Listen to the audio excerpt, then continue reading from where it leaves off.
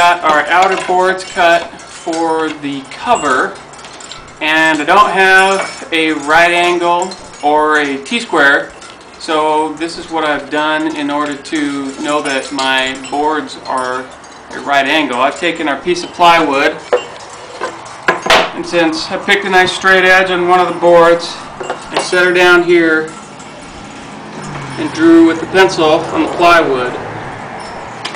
So I did that, and when I cut my board, I know this is a nice good right angle from the miter saw. So I line this edge of the board up here with our line that we drew, and I put this board here, made sure it was nice and flat along this edge so we got a good angle, and then I just drew my pencil line here. That gives us a nice 90-degree angle to line up our boards for when we're putting our cover together. So the way I'm going to do this is I'm going to set one of my boards here, line it up on the line. I take this board here, line it up on that pencil line,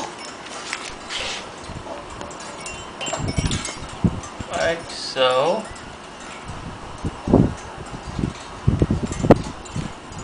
So I know this is a nice 90-degree angle. And I'm going to take, I think it's 1.25 inch brad gun, and I'm going to put brads right in here to connect these boards together.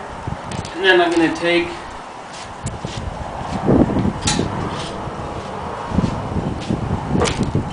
there's a 2.5 inch, what are they called? L brackets or L braces, I think. L braces or L brackets, and then put this on here for a little bit of reinforcement, and screw that in there on each one of the corners. We'll pre-drill those holes too. Yeah, pre-drill the holes with a much smaller drill bit than the screw, just to try to avoid this wood splitting.